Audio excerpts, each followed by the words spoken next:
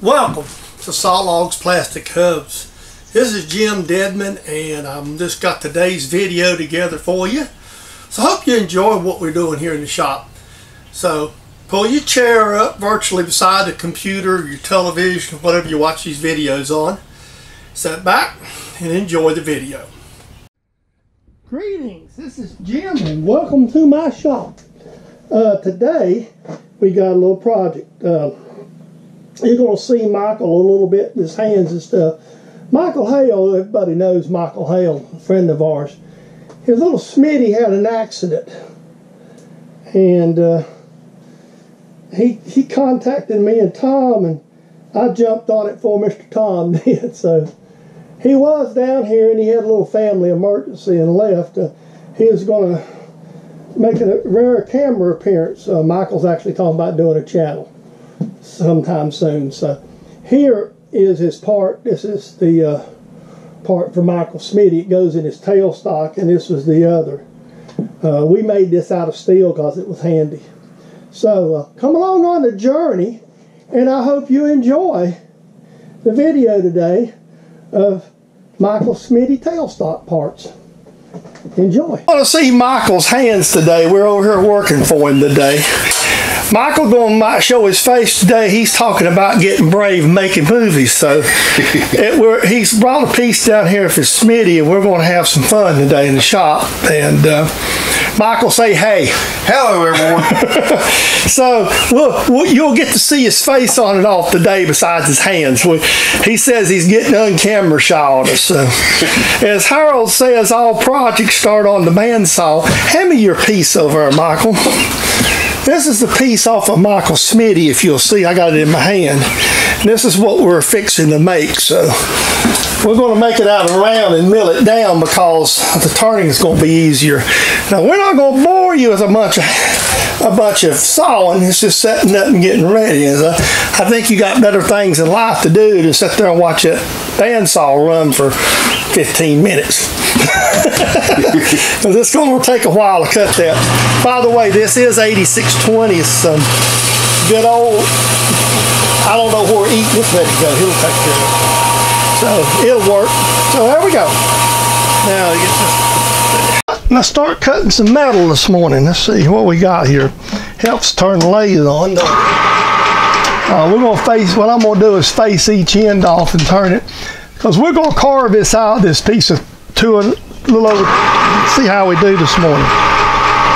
See what I'm not going to turn the cool mist on until I start whacking on the ODs. And I got a lot of whacking on the OD there. So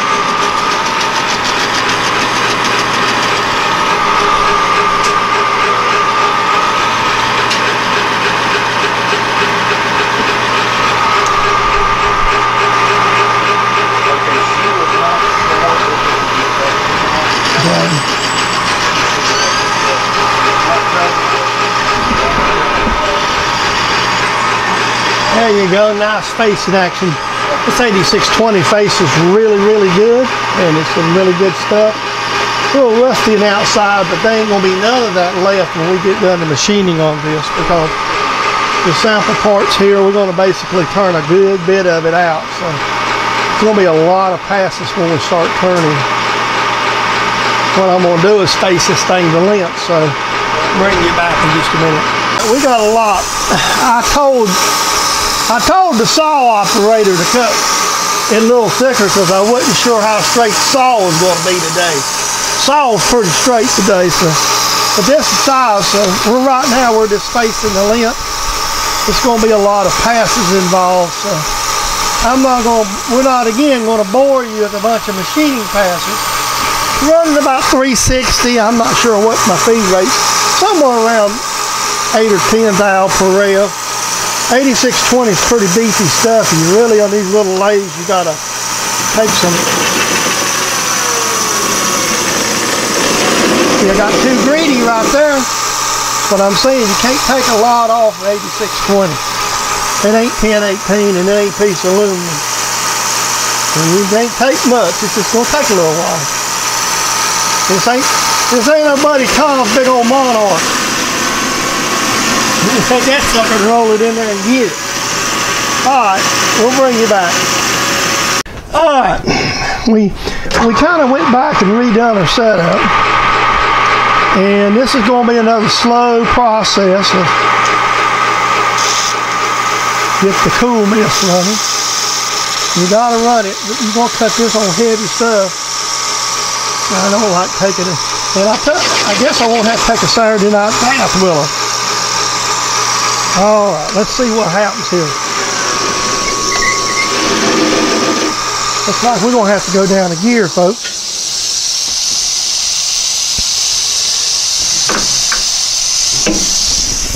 It's 08620, some mean stuff. Put some more gear to it. Yep, that's what it needed, a little different gear there.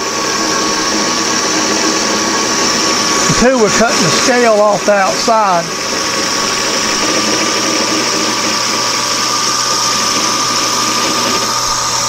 So, many passes later, we will be back. I'll bring you back when we get down to the bottom. I'll bring you in for a couple of cuts right quick while Michael's standing over there keeping his eye on me, keeping me out of trouble, I guess, today. Folks, besides you and the camera, you know, it's unusual for me to have a guest in the shop to talk to. So most of the time I'm talking to you while I'm working and making these videos. We may have a special guest this afternoon if we don't get this made before he gets here. Our good friend Tom, he's not a morning person. He'll tell you real quick he's not, you know. What he did for his career, he tended to work late. Well, old habits are hard to break. Myself, I worked day shift for probably 35 of my 40 years of eating or so, maybe 30 of them. I took a couple of spells working off shifts. I spent 5 years one time on nights, so I know how to mess you up. I'm going to do a couple of passes, and Michael and I was just talking some general machining. And one of the things I was telling him, you know, this is one of the tools I've cut down. A lot of the message boards and a lot of these other channels, you'll see a lot of guys at home use high-speed steel, and they talk a lot about, well, the machines are not fast enough. Well, that's true, but what they're going by is what the carbide manufacturer will tell you. In this case, yes, I'm not running the surface footage that insert designed for, but it's also working just fine. With my Grizzly, we're taking about 40,000 cuts here to rough this down. And I just picked it back up to 320, so, you know, this stuff works, these tools work. It's just that the purist, I come out of an environment, as I was telling Michael, we used inserts. And when I first went to the shop, we used those cemented solid carbide was and ground them. I've never even seen much. The only thing we ever used high-speed steel for was form hoops. So we are like in about 40 thousandths. So I'm going to take about 25 here in the finishing cut and see what we get close to maybe.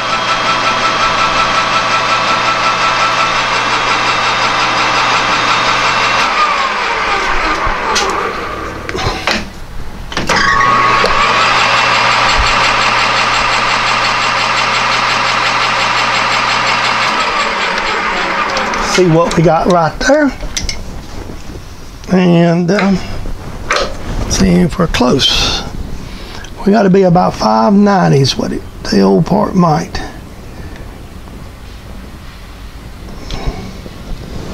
And we're at 596. So let's set the 0. Use my little poor man's DRO there.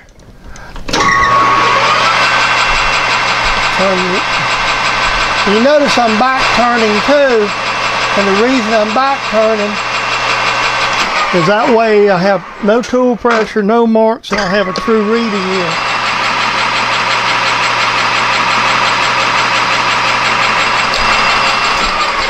Now let's see what we got. Michael's sitting here checking me out. He's keeping an eye on to keep me straight today. I'm a half a thousandth smaller than the other one. Right dead on it. You ain't gonna beat that with a stick, fellas. Peachy cleaning. Now all we want to do now is let's put the size chamfer. I'm just gonna file a chamfer in by eye.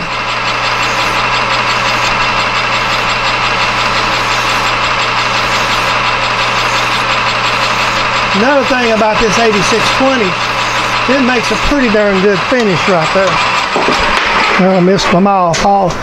My finish is looking really good. Now you look at that finish, Michael, as you think. Now this is the lathe spacing pass. I purposely left it a little thick so I could come in. So I roughed all the rough down. This is a little 5/1000 pass to get her down there. Then I'm gonna work the bottom in there and blend into the radius. Then all the lathe work is done, then we get to make a square piece out of a round piece. So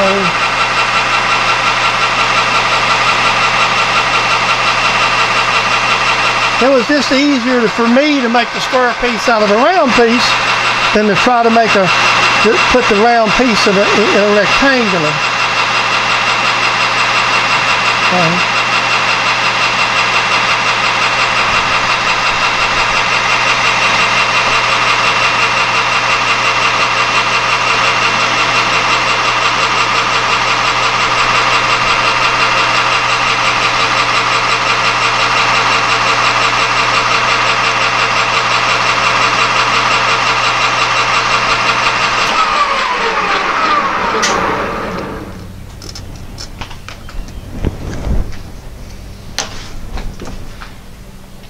Okay, I think that'll do right there.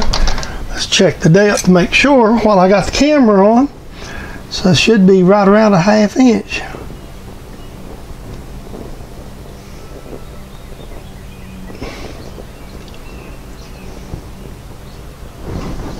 And the old one was right around a 1/2 inch.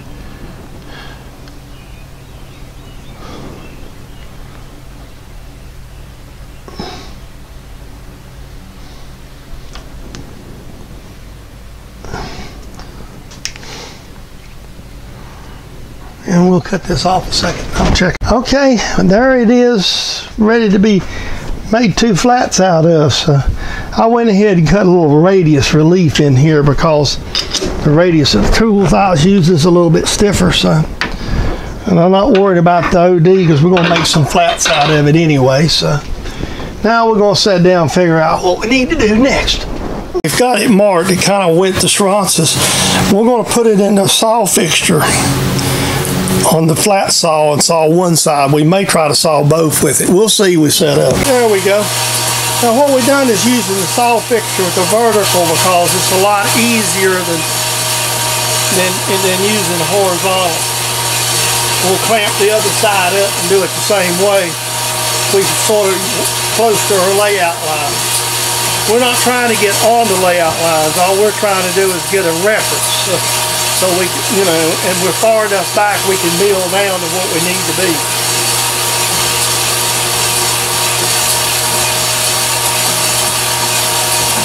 But what I'm going to do, what we're going to do is we're going to copy the other one as closely as we can. And that'll be the best way to do it. We're cutting the other side out. And you might ask why I'm not using vertical. Well, I want these pretty straight, no wiggles in them. So we're going to actually use one as a rough reference when we go to milling. So,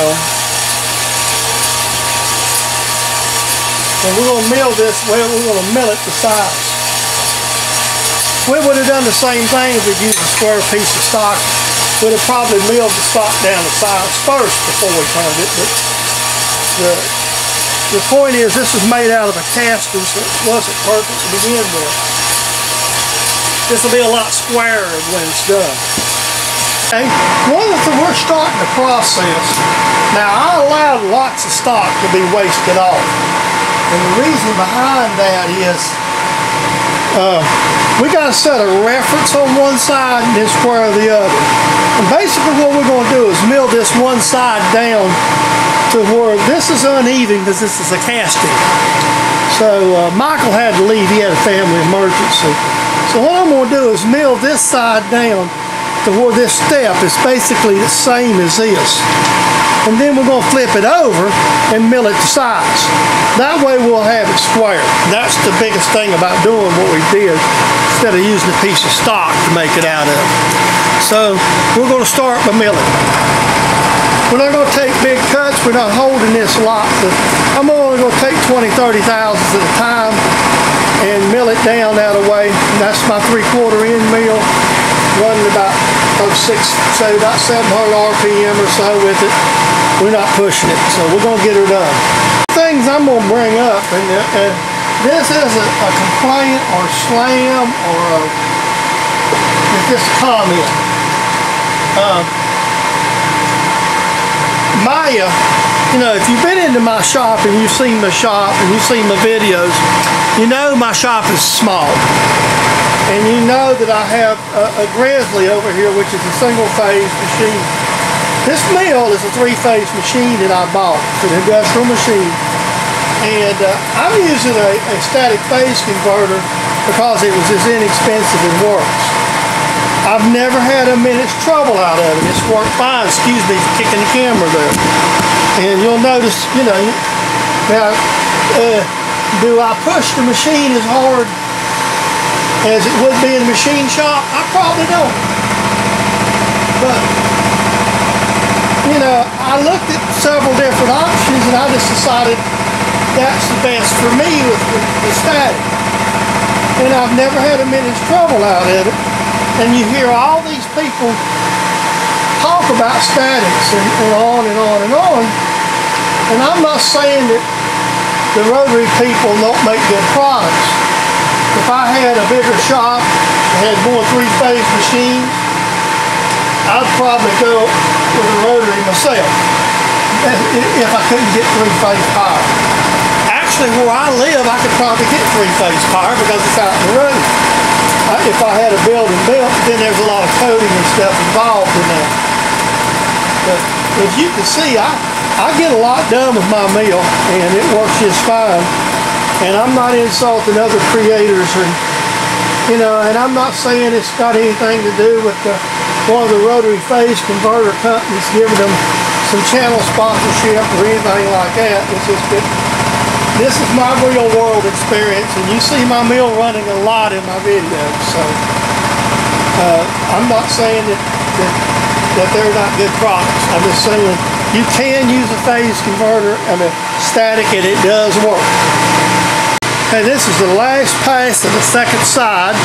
We're taking about 8 thousandths off to get it down to the finished size that we're looking for. And this is a casting, so it wasn't exact.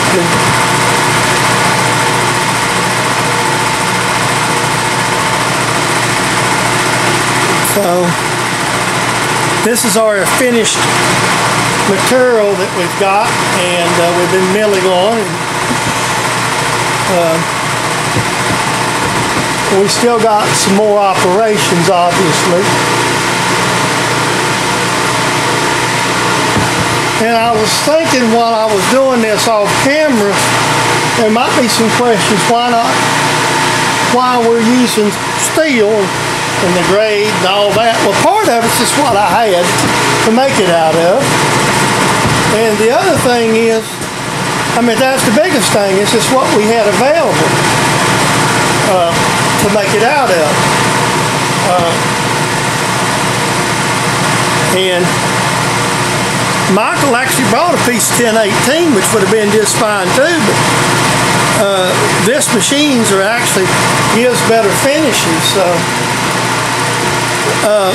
Durabar, you know, if you really wanted to be a purist and make it out of cast, we could have probably called metal supermarkets and had them cut a piece of Durabar for us. But I'm going to check the size on that, and we'll be right back.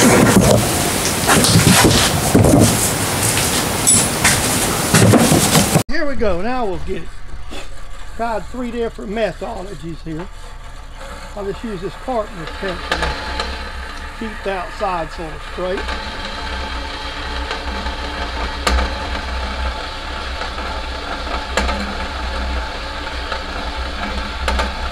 I hadn't sawed much sawing much steel on my bandsaw.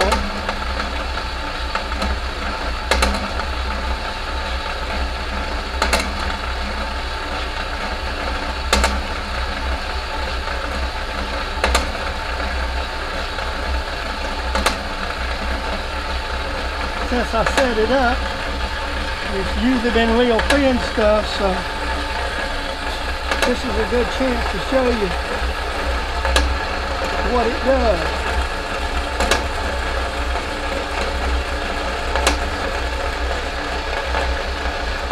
How well it works in some difficult material. This is some pretty tough alloy right here.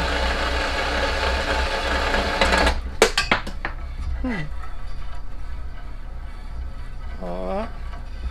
And I'll just get the other side off camera. And now that's the block roughed out. And now we got to figure out how to drill it. The thing that's concerned me is this hole's not in the center of the block. And I would center it up, but Michael and I talked about this, and I'm going to actually set this thing up in the vise like this, and then I'm going to put the other fixture in, and I'm going to put this hole in just like Smithy did, because that way I know it's going to work. Like I said, I'm lining this up with the old part.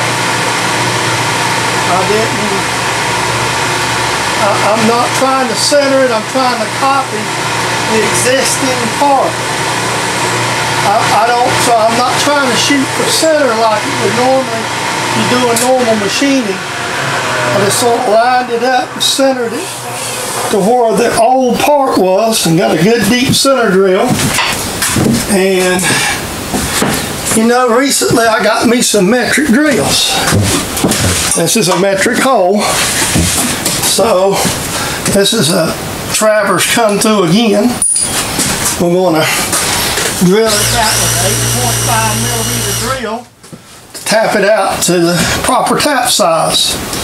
I don't have a metric drill chart, but I have Siri. Siri told me. So that's handy. So we're going to drill this thing up. And we're going to do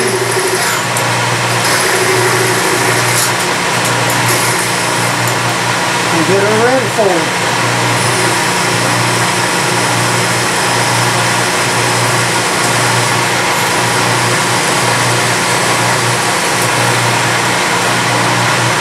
Like I say, these are import drills from Travers. That's fancy. Had them on sale. And usually Travers has some pretty good import stuff. So.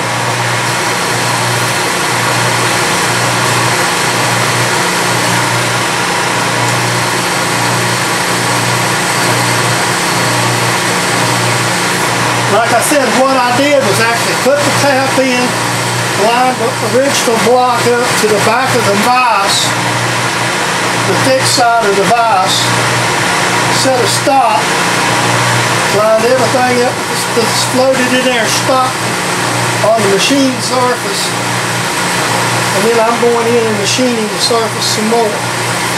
Now it's went in. Since this is a casting, and I guess they just had fixtures to stick this stuff in, and how they machined it, I'm not sure. You see how we made one out of a replacement part. here here in the hub shop. So I haven't heard back from Michael about his stepson. Told him I'd finish this up today and I'd put it in the mail.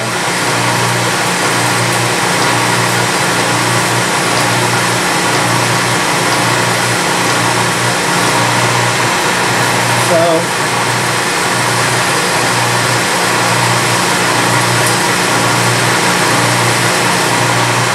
it's just one of them things.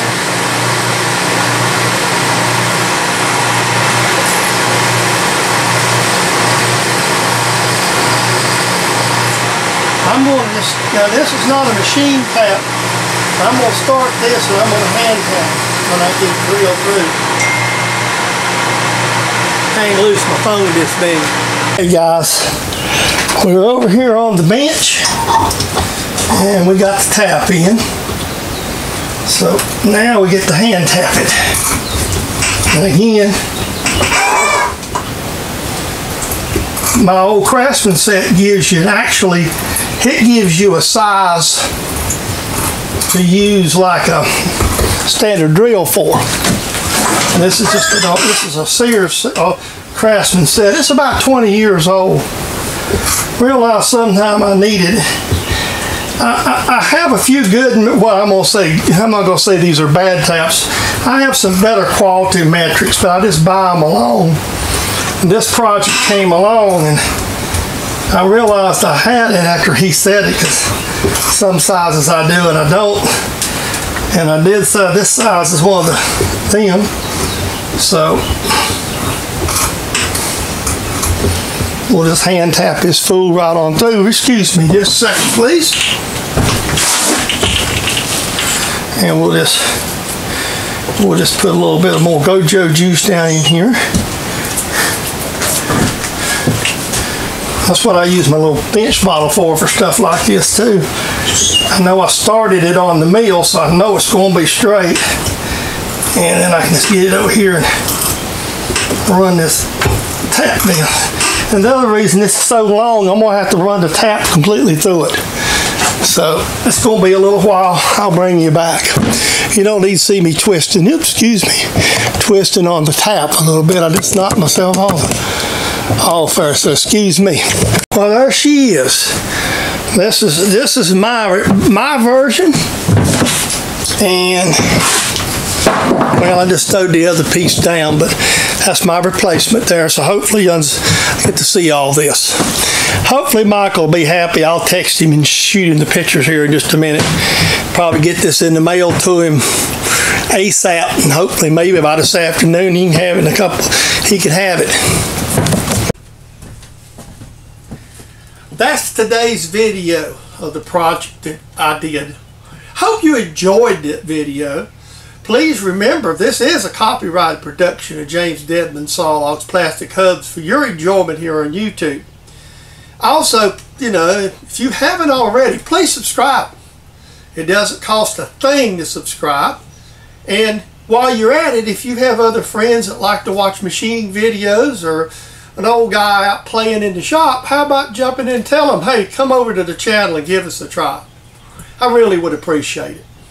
Again, thanks for watching the videos. Thanks for the ones who comment. They're always welcome. And again, we will see you in the next video. Have a great day. And like I say, thanks for watching again.